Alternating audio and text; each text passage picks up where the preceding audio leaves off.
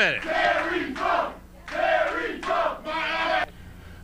This is Funkers, Texas, on the Double Cross Ranch. As far as you can see to the left, that's my property.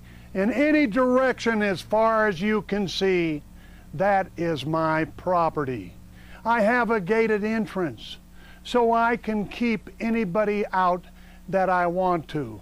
And believe me, I live a life of solitude, all except for one individual.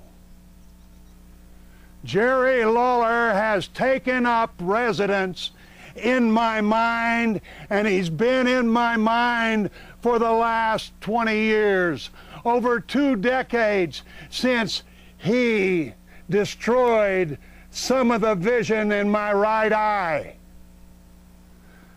I had a call from Memphis, Tennessee in the hospital. It was from Corey Mack. And he was blabbering and blubbering and bawling like an idiot. And he said to me, oh, Terry, I need your help. I want you down here now. Please come, Terry. And I said to him, why?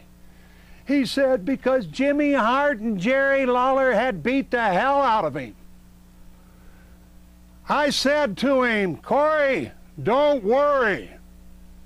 I will be there, like I said, on the night of the 28th of August in the Mid-South Coliseum. I will be there, not because I love you, Corey Mack, because I hate Jerry Lawler, not because I love Memphis, Tennessee, or the people in Memphis, but because I hate Jerry Lawler with a passion. Take a look at the man. Look at his facelifts that he has. He looks like Bob Barker. What I am going to do is I am going to give Lawler an extreme makeover on the 28th. I'm going to give him a two-fisted makeover.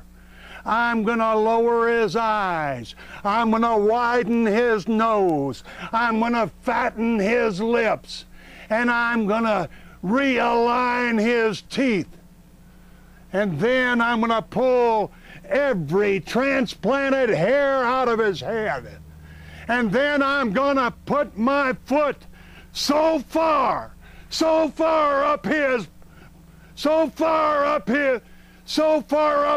poo-poo, he'll have to go to the hospital to get it out. Lawler, there has to be a finality to this. And it's going to be the night of the 28th. I promise you that. Bring that wimp Jimmy Hart with you. I don't want Terry Funk having those feelings about me. We got to take a break. We got to take